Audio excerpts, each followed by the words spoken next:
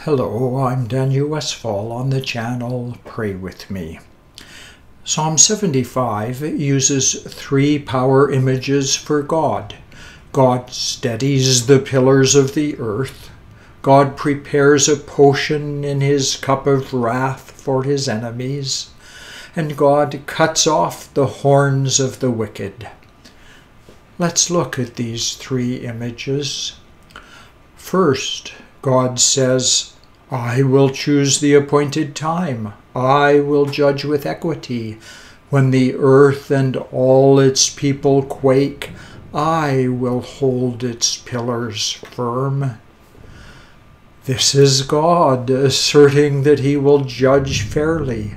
When the earth and its people quake, when world leaders further personal agendas, appointing only judges who agree with them, when nations build bigger bombs and missiles, when people revolt against their leaders, in all these shakings and quakings, it is God who holds the pillars of the earth firm. People may rage and collect guns and propagate fake news, but underneath are the everlasting arms. Second, God presents another power image when he says, To the arrogant I say, boast no more, and to the wicked, do not lift up your horns. Do not lift up your horns against heaven. Do not speak defiantly. I will cut off the horns of the wicked, but the horns of the righteous will be lifted up. A word about horns. Ranchers remove horns and testicles from cattle to make them less dangerous and aggressive, safer to handle. Hunters hang racks of antlers on their walls. That says it all. You know you're a real hunter when your wall hangings show the beasts you have conquered. God is the great hunter in this psalm, dehorning proud warrior nations, domesticating them to serve his purposes. The poet presents a third power image for God. In the hand of the Lord is a cup full of foaming wine mixed with spices. He pours it out, and all the wicked of the earth drink it down to its very dregs. God's wine is a picture of his anger.